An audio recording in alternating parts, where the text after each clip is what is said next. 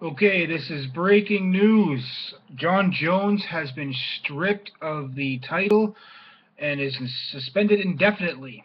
This is coming off the hit and run that happened on Sunday, and that let's just go back to Sunday. Hit and run.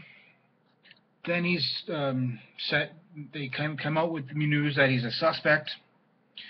Then they tried to arrest him, couldn't get a hold of him, and so arrest warrants were put out. And bottom line, he's not the champ anymore. And Daniel Cormier is now in his spot to face Anthony Rumble Johnson on the 187 main event. Now, definitely to suspend it pretty much means 3 months, 6 months, a year.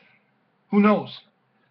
But yeah, he's not the champ anymore, and I'm not a huge fan of his, as you can already tell. But the thing is, I realize when a guy needs help, he needs help.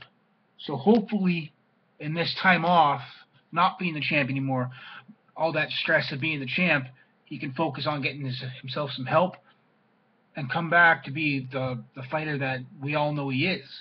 Because I'm not taking anything away from him. He was the champ for that long for a reason.